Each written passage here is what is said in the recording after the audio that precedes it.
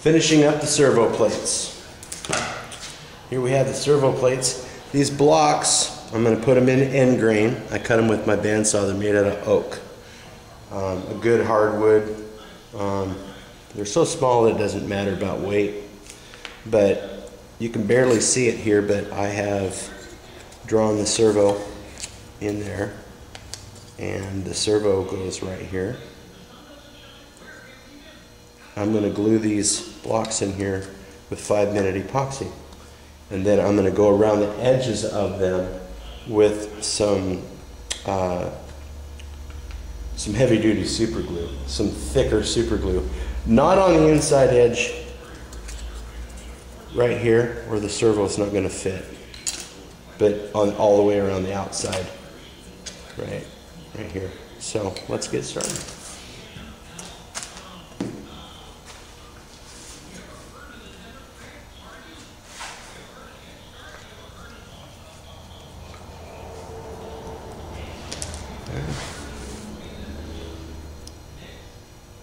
That should be enough for all 4 blocks.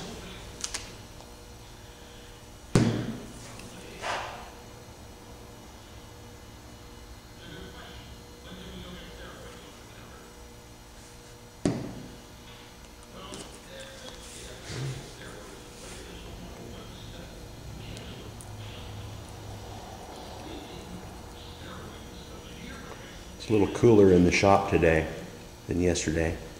So right at 68 degrees in here. We had a very cool night last night. Cooled off. Air conditioner worked a little better. Air conditioner doesn't work very well when it's 100 degrees outside. Alright, so I'm just going to put just a little dab there. It's just a little dab in the center. There.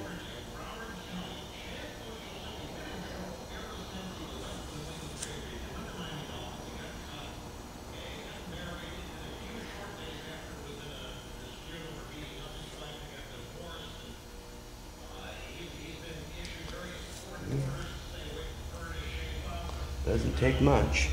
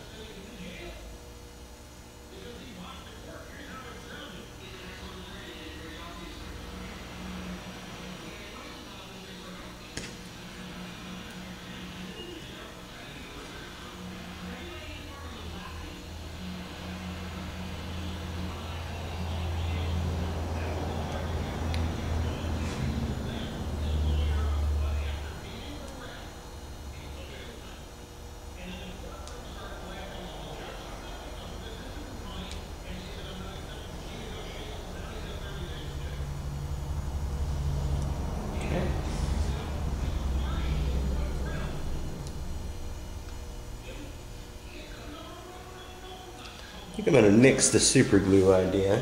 I like that the way it is. Got a fresh stick here, and I'm going to gently scrape away inside bit right there. I don't know if you can see it or not. If there's a pile of glue right here in the corner, your servo's not going to fit.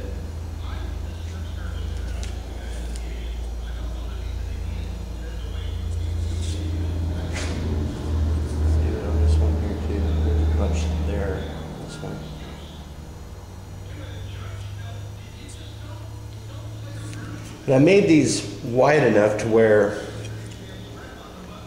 I can back them off a little bit if I want, but not very much, maybe a millimeter.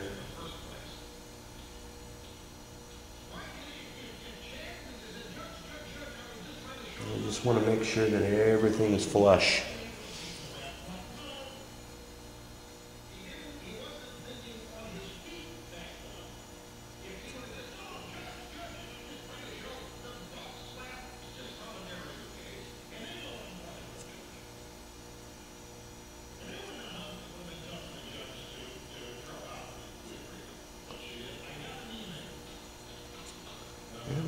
Let that set. You guys want to see what I've been up to?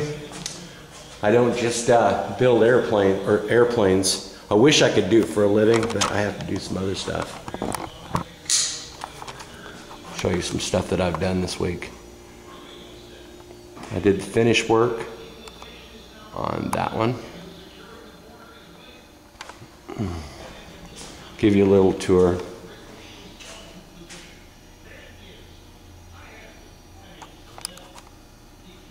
Got a broken horn.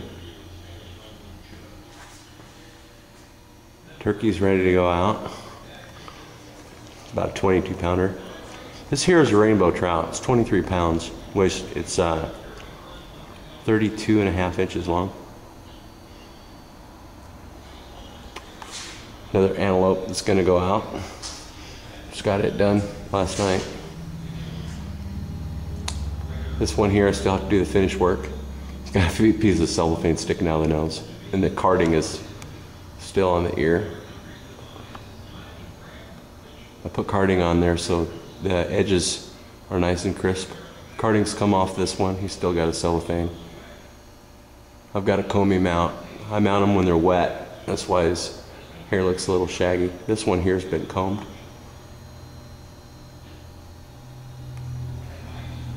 That's what I do for a living.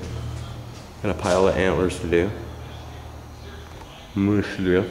Couple elk. I got it still made in this guy. That's what I'm working on. And of course, the Byron.